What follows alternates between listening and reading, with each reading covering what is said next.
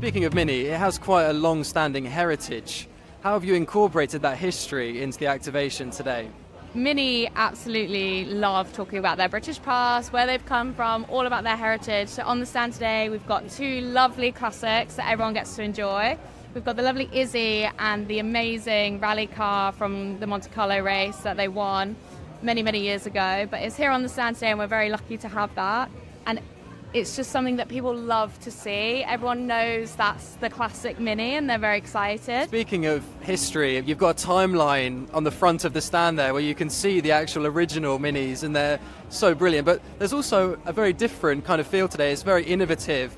How have you incorporated that sense of innovation and balanced it with that heritage? I think for Mini now, their future focus is all about digital, electric, being forward focused. And what we've been able to do this year is really give each product their own space, their own place to kind of develop and show off. So for example, in the Aceman space, it's all about being electric, it's all about being sleek, cool, the new model in town, the one that everyone wants to talk about, versus then in Cooper's Court, where we get the classic and the new and really showcase where that has come from, versus then the Countryman and all of its adventures and all of the opportunities that come with being in such a bigger car versus a classic Mini. Something I've enjoyed today is watching people get into their cars and pretend to test drive them. They almost all get in there and they put two hands on the steering wheel. I like to say you can't drive an advertisement, so actually getting into that vehicle is very unique. Definitely, and everyone loves it. Everyone's a little bit annoyed that we can't get into the classics, but you know, we need to keep them looking neat and tidy. But yeah, it's so great to be able to get into the products hands-on, especially with this new product family that they have.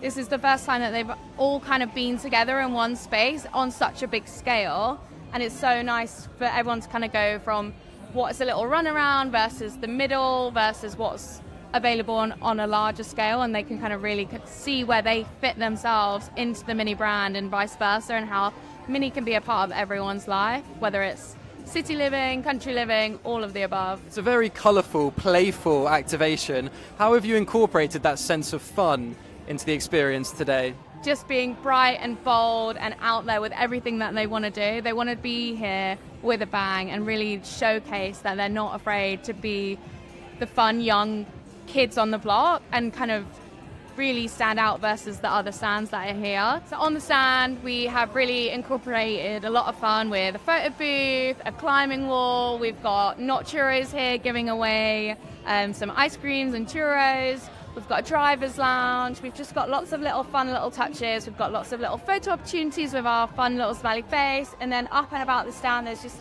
all these quirky little things that as you walk around, you notice something new, and it's nice and exciting for everyone as they move through the space. Speaking of fun and technology, mixed reality is one of the biggest trends in marketing right now. How have you incorporated that into the brand activation today? Driving a real car in a Goodwood field is insane in itself. But then having a headset on where you're driving around and what you see is landmarks of London and the whole UK, so you've got Big Ben and etc. And it's such a different experience versus what you actually are in. So it's great to see, and it's great to see that people are taking on the challenge of doing it, and that's what Mini's about as well, is pushing people to explore new things and see what else is out there, and that is a great experience to do that. I really like that because you have the technology, but it's not just about the tech, is it? It's about using that tech to tell new stories in new ways.